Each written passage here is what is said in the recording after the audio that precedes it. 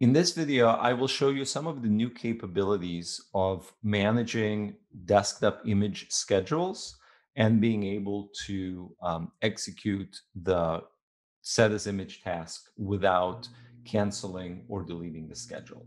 So if we go to desktop images and run a set as image command. So for example, if we select set as image, we have an option to configure a schedule that's going to be saved and run this particular image packaging operation. So let's say we're going to schedule this to run weekly every Monday at 1 a.m.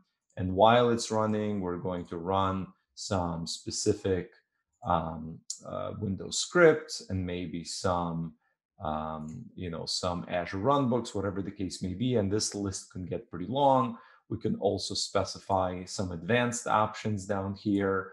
And once we click Save and Close, this is going to create a new schedule, as you can see right here. And this new schedule is going to automatically perform the packaging process on this image every week. If we click on the schedule, previously, in order to make changes to this configuration, we first had to check this box and click delete, which would remove the schedule and then unlock these fields. However, now what we could do is without modifying the schedule, we could simply add additional or make changes to any of the fields here. And we have the option to click on the Run Now. Clicking Run Now is going to execute all of these actions right away without having to remove the schedule and make any changes to it again. So again, the option is to make changes. Whatever selections we do, we can click Run Now. And once we click Run Now, it will run it with these particular settings.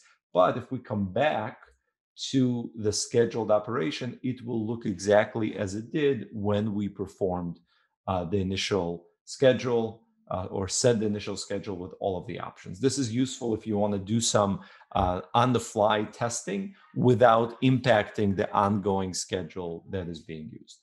Hope you found this useful, and I look forward to seeing you in future videos.